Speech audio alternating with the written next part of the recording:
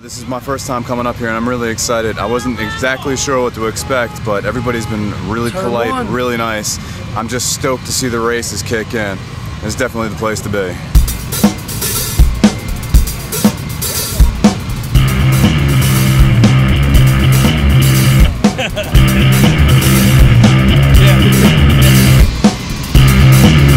I'm having a great time trying to pass the time. Rain don't matter, baby.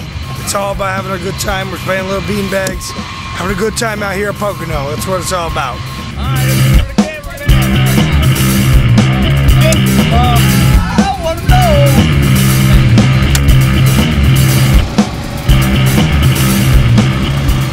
Does the rain bother you guys?